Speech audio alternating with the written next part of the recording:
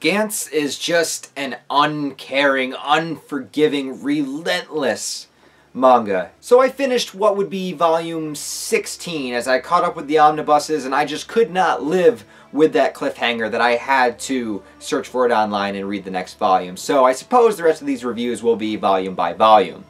Oh man, so much to talk about here. First of all, Izumi needs to die. This character, he needed to die pretty much from his introduction, from all of the horrible things that he's done, and actually I'm a little confused as to why Kay or somebody else doesn't try to take him out outside of the game of GANTZ. I don't think there was ever a rule established that GANTZ members couldn't kill each other. Especially outside of the game of GANTZ while it's not going on, so I don't know if that's a thing, but Izumi apparently is still going around living a normal life, and this motherfucker has to die. He has just...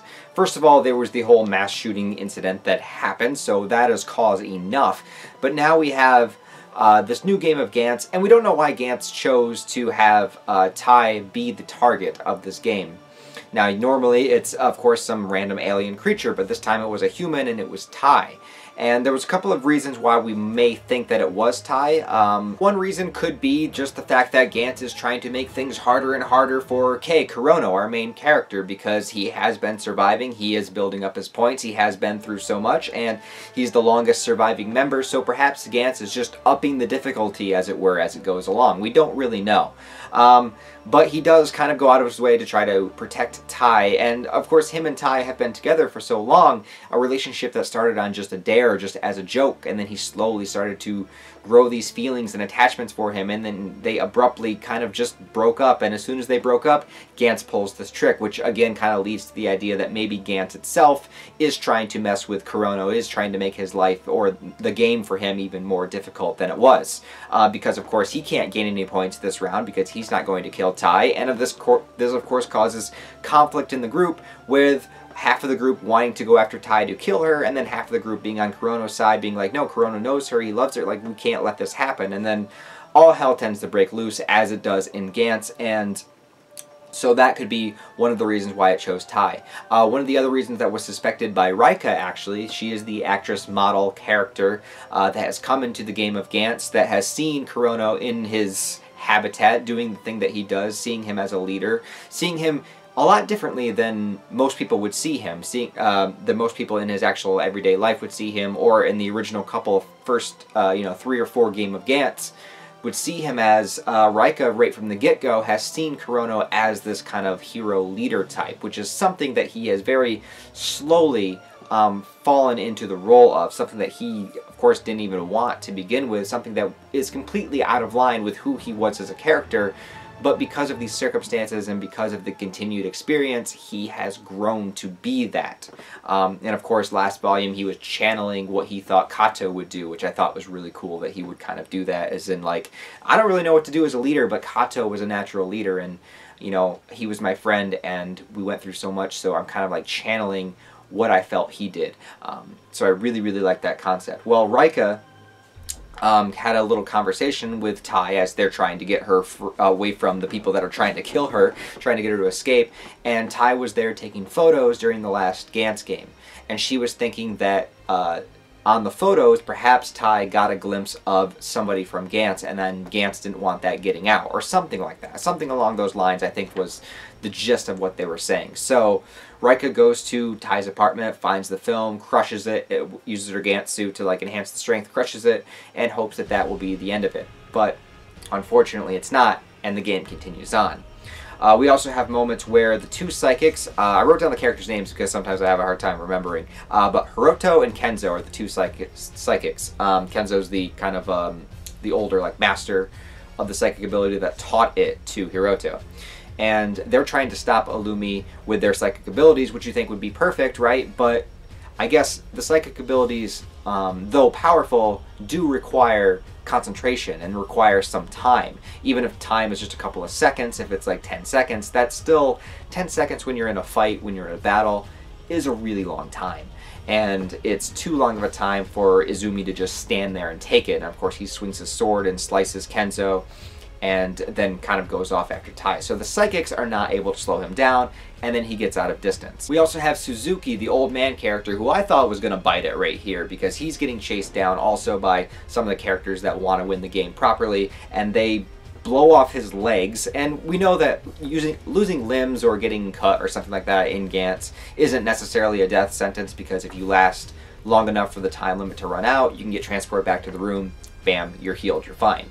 So when something like this happens, though it's extreme and you don't want to see that happen to the character, you at least have the idea in the back of your mind that, okay, there's still a chance for them to get out of this and still be alive, which fortunately was the case for Suzuki.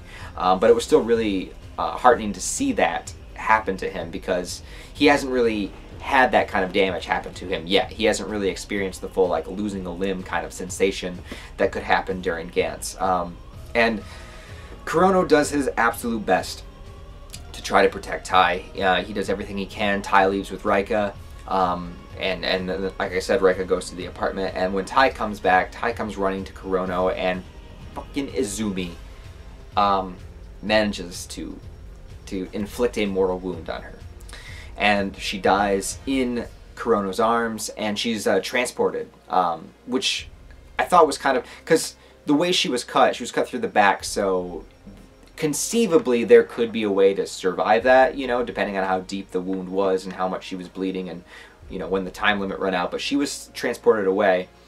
So, and that's what happens to the alien characters, and since she was considered a target, I guess that's the same thing that happened. So we can assume that Tai did die, and Kurono, of course, has an absolute breakdown at this. You know, he could be killed right here, you know, because he's so vulnerable. He just falls to his knees, he grabs her, he hugs her, and as she teleports away, and then we had that, like, horrible, misleading dream sequence, which, you know, he wakes up in bed with Tai and thanks her and says that he loves her and everything, and then he actually wakes up for real in the GANTZ room, which was horrifying. And I thought right then and there that Kurono would just attack Izumi just in the room. I thought that they would have their confrontation right then and there, but apparently that's not the case. So I guess Kurono was just so distraught. You know, he's just so in that state of, like, you know, crying and emotion and panic or whatever, so he's just having that moment. So I guess that was kind of taking over, but still none of the other characters attacked Izumi. Like, the psychic characters, like, didn't attack him right then and there, or somebody else. Like, I mean, I get that Izumi is strong, but they all have the suits, like, they all have the weapons. Like, we could hopefully overpower this guy, but that's not what happens. I guess that's not the intention of where the manga was going. And I'm sure Izumi will have some sort of epic death coming up. At least I really hope. But other than that, that's what we get of that GANTZ scenario. And then we get transported back to the real world. Oh, actually, no, there is one more thing. So here's where I think it's officially given to us, the audience, which I knew this information, I think, from watching the anime movies or the series. But Kay asks what happens when you get 100 points. And GANTZ officially shows two options at first, where it says, if you get 100 points, number one, you are free to go with your memory erased. So you can leave the game of GANTZ, you don't have to do it again, but everything that happened with the game of GANTZ, that's all erased from your memory, which some would say is a blessing. Two is you will be given an extremely powerful weapon, and I'm assuming it will be extremely powerful if 100 points is so hard to gain, and if the other option of 100 points is being free from the game, that's a pretty big deal. So I imagine the 100 points for a weapon would be a pretty big, like, destructive, powerful weapon to get. But then there's a third option that's kind of hazed out, and Kurono has it come up, and it is to revive a human from the memory.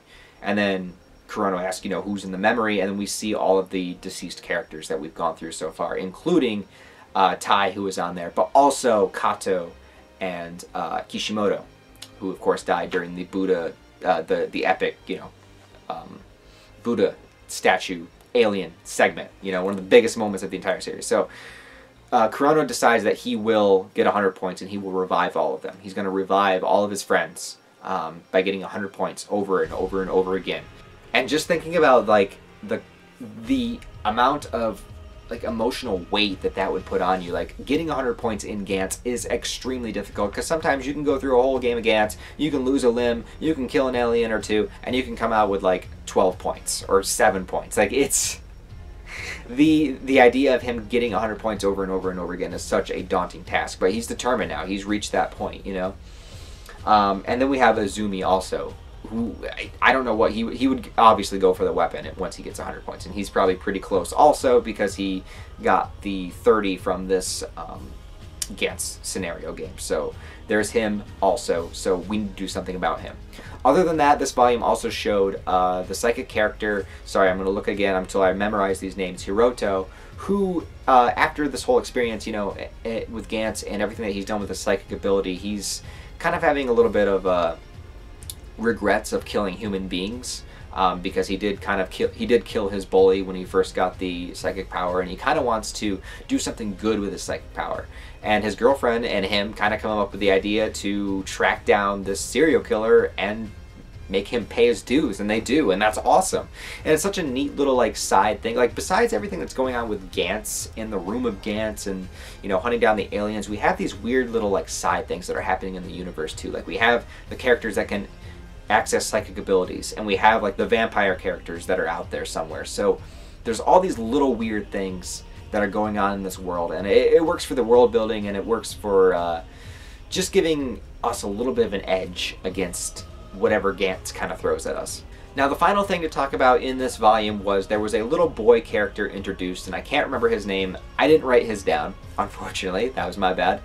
But he is a little boy that's being abused by, I'm assuming, his parents. And his father kicks him really, really hard in the stomach, or, you know, his mom's boyfriend, whoever it is, to the point where the child, you know, tragically dies. And we know right away from introducing this character that this kid's going to wind up in GANTZ. And also, we've seen in GANTZ before, GANTZ doesn't care if you're a kid. You'll still get killed. So the boy shows up in the GANTZ room.